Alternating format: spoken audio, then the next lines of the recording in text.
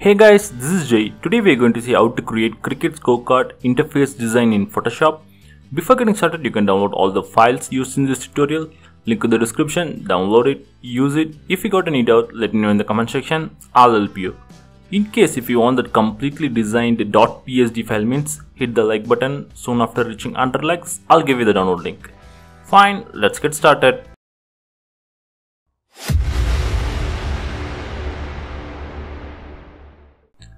First, create a new canvas in Photoshop. I'm going with a 4K size 38 by 40 and 21 by 60. I'll keep the resolution as 150. Now create a canvas. So now our canvas is ready. Next we are going to bring in a screenshot image. For that, go to the folder you downloaded. There you will see a image, screenshot image. Open the file inside Photoshop, drag and drop and place the image inside our canvas. By enabling free transform tool, resize the image. Fine, I'll settle with this one. Next we are going to create rectangle shape. For that, create a layer and place it inside a folder. I'll name the folder as design. Now go to color picker, select black color. Now go to shapes tool and select rounded rectangle tool, this one. Now give a click and create a shape which reads 570 by 173. I'll keep the radius as 30 pixels. Now click OK.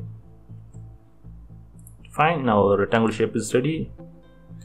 Next I'm going to tilt the image a little bit. For that, enable free transform tool, Ctrl T. In the height option, I'm going with -14 and you'll get such kind of slanting effect. Now enable free transform tool and move the shape and place it somewhere here.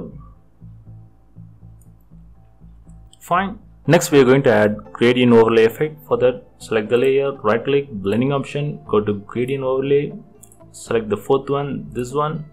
On the right side I'm going with color FEF73B.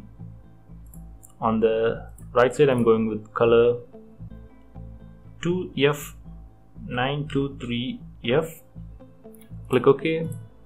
I'll keep the opacity as 100. I'll keep the angle as 0. Disable the reverse in case it was enabled, and I'll keep the scale as 150. You'll get such effect. Next we are going to add bevel emboss effect. Select bevel emboss. I'll keep the style as inner bevel, technique smooth, depth as 230, size 14, soften 0. I'm not going to change the angle. In the glass contour I'm going to select rounded step, this one. In the highlight mode I'm going with screen white color. I'll keep the opacity as 16. And the shadow mode I'm going with multiply.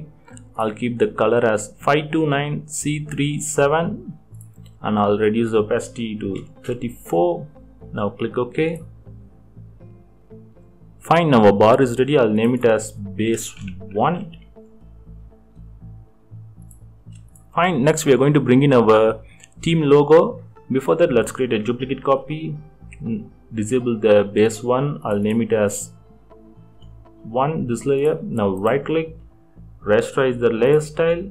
Okay, the reason I'm doing so is so that we can clip match the image.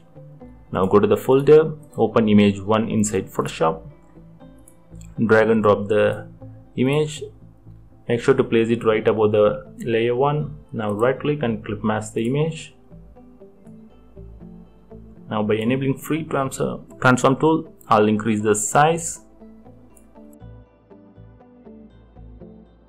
Fine, I'll settle with this one. Now I'm going to reduce the opacity down to 80%. Fine, now we are done with the design part. We are going to add our text. For that, create a layer, place it inside a folder. I'll name the folder as text. Now go to color picker, select white color. The font I'm using is a free font. I'll give link in the description. You can download it. Enable text tool and I'm going with size 73 and type the team name. Fine, next we are going to create scorecard shapes. Now go to the design folder, create a layer. Now place the layer right below the design folder. OK. I'll name it as scope.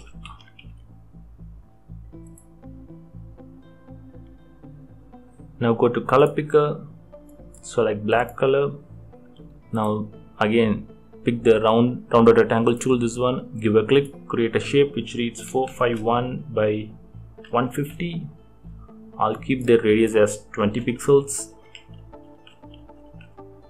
Click OK. Now enable free transform tool, move the shape, place it somewhere here. Make sure it is placed at the center. Fine. Now we are going to add gradient effect. Now right click, blending option, select gradient overlay. In that, select the fourth one. On the left side, I'm going with color FFCE23. Click OK. Now I'll create a color stop here. Now I'll change the color to FF00. Next, on the right side, I'll go with color FAD337. Now adjust the color stop position, click OK. Now I'll reduce the scale down to 59. I'll keep the angle as 90 and I'll enable the reverse option. Now click OK. Next we are going to create another rectangle shape here for power player. For that, create a layer.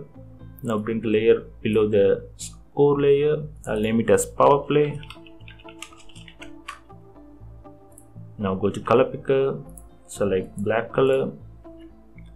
Now select rounded rectangle tool, give a click and create a shape which reads 125 by 113. I'll keep the radius as 10 pixels. Now our shape is ready. I'll place it somewhere here. Fine. Now let's change the color. For that, double click the thumbnail. I'm going with color 4E9B38. Click OK. Now we are done with the design part. Now we are going to add our text. For that, go to the text folder, enable text tool. Now I'll create a duplicate copy of the text we created previously. I'll change the color to black. I'm going with the same font. I'll reduce the size down to 68.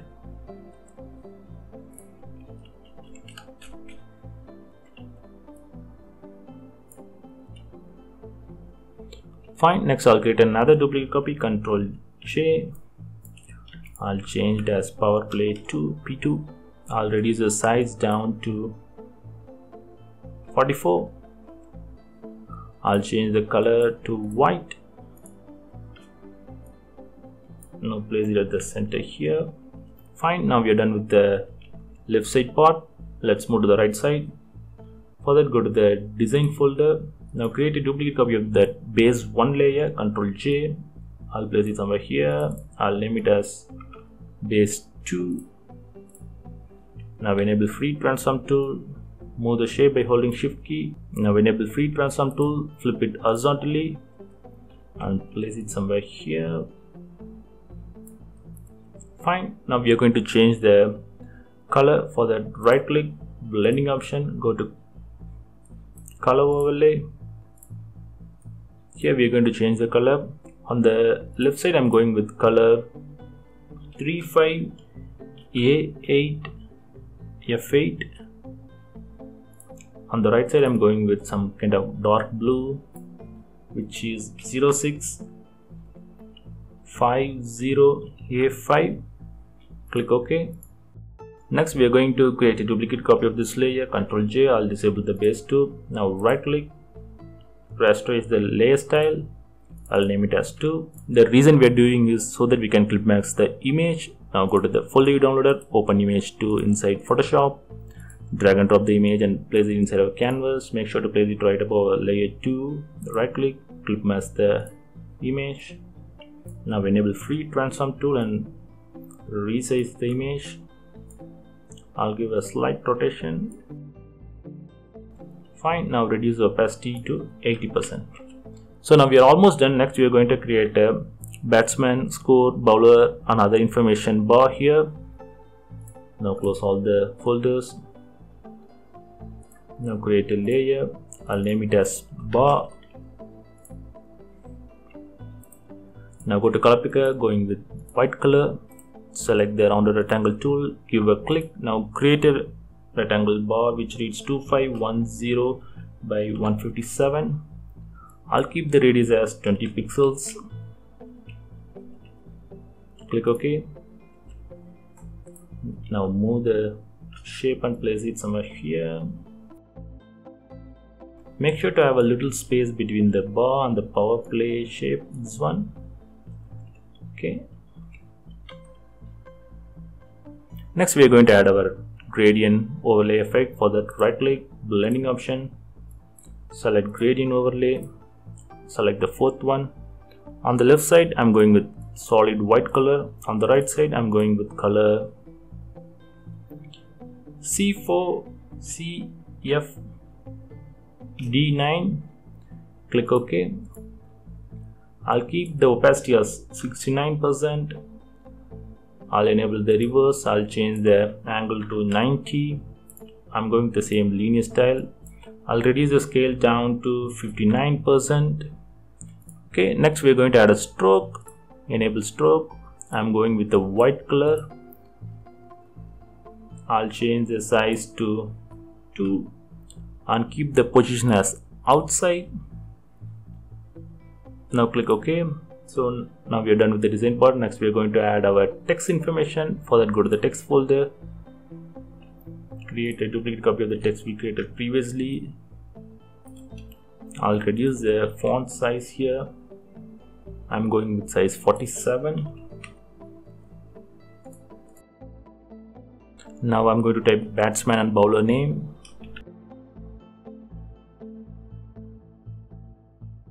Now I'll reduce the ball's information text size to 33. Let's keep it a little bit smaller.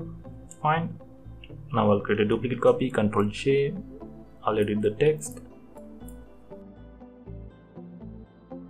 Next I'll create another duplicate copy. This one is for bowler information.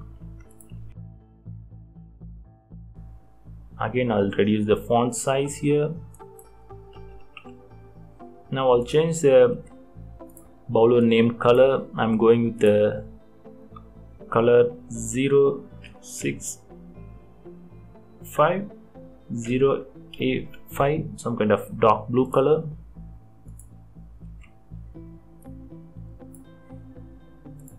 Now adjust the spacings. As a final step, we are going to create balls information designs. For that, we are going to create a layer. I'll place it inside a folder. I'll name the folder as balls. Now we're going to create circle shapes. Now go to color picker. I'm going with the same color 0650A5 dark blue color. Now select ellipse tool, give a click and create a circle shape which reads 69 by 69. Place it here.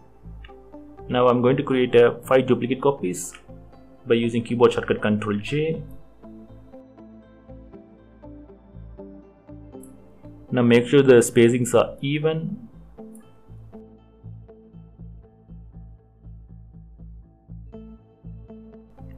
Fine. Next we are going to add our text information. For that, create a layer. I'm going with white color here.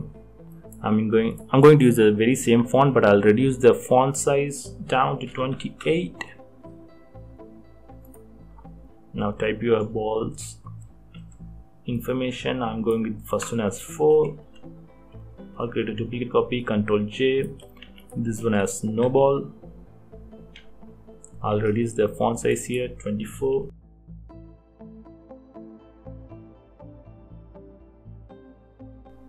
So we are going to have a unique design for balls yet to be bowled. For that, select the fifth one, this one. I'll disable the fill, right click, blending option, enable stroke.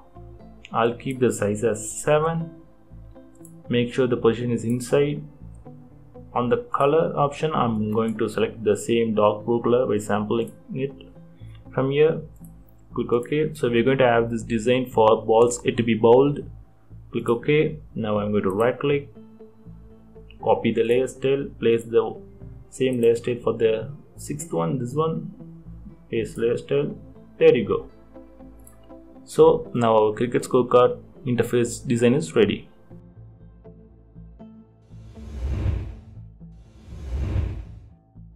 So that's it guys. I hope this video is useful to you. If you find this video helpful, don't forget to hit the like button. For more tutorials, subscribe to our channel, click the bell icon. Thanks for watching. Take care.